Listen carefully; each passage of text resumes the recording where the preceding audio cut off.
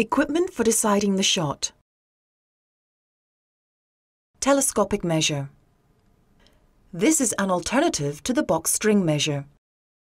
You can extend the rods to the distance between the jack and bulls and use the screw pointer to make any fine adjustments necessary. When you've completed your pre-measuring routine, hold the rods away from and parallel to the jack and the first bull and extend them until they are just short of the distance between the jack and the bull. Place the thicker rod against the nearest point of the bull and extend the thinner rod so that it almost touches the jack. Make any fine adjustments by turning the screw pointer. When you've set the rods to the distance necessary, move on to the second bull.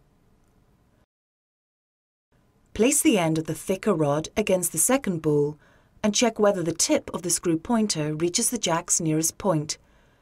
If it does, then the second bull is the shot.